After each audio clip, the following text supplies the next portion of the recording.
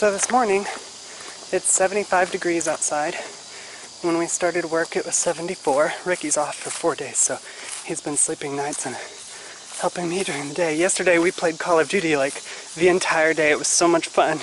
We're both so terrible at the game. But anyway, this morning, we used some greenhouse lumber and the doors and a piece of tin that I found and made shade. Now, eventually I could possibly turn this into a coop by walling up the sides, but for now, it's just a shady place for them to hide during the day, using what we have here. But we left the door open. Oh, I haven't shown the lights. Thank you, Ricky. Ricky bought these $24 solar lights, and they charge all day, and then at night, it's on right now, you can see 90 LEDs. It's motion censored. And it stays on for a few seconds after you leave. But I installed that one last night, and it shines pretty good ways off it there. But this morning I installed this one to get even further. So anything that moves over here at night will shine a light, which hopefully will either scare it away or whatever. Because I'm in bed at night, but it's pretty neat. But we have one more that Ricky's going to use by the grill.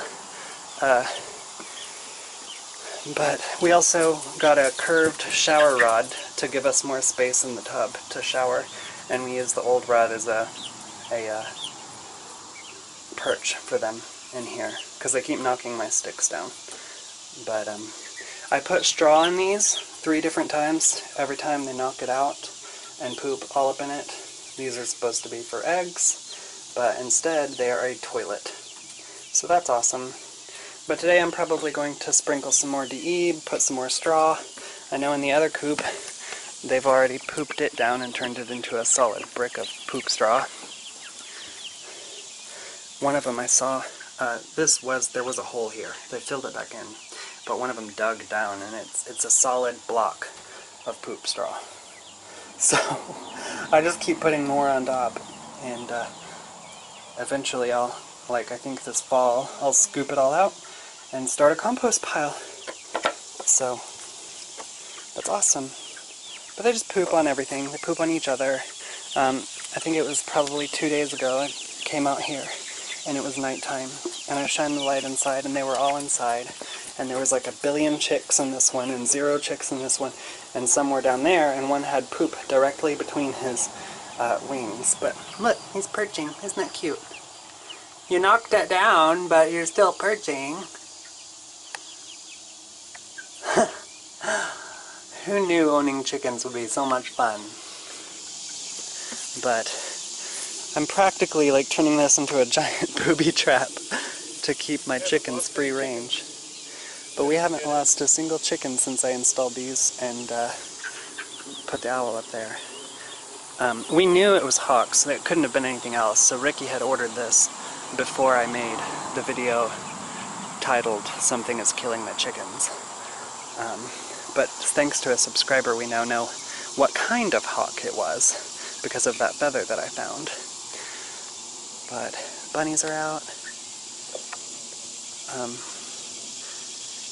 They've made these little rectangles of death where they pee all day. You can see them where the cage is set. The yellow grass, they've killed it with their urine. So I try to move them around where the clover is or where dandelions are growing.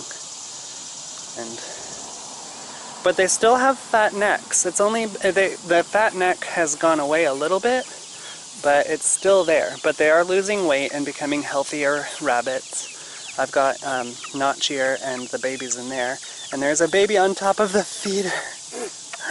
Oh my gosh. And another one trying to get up there. So I was wondering, one day I went in there and the feed smelled like spicy and was all wet.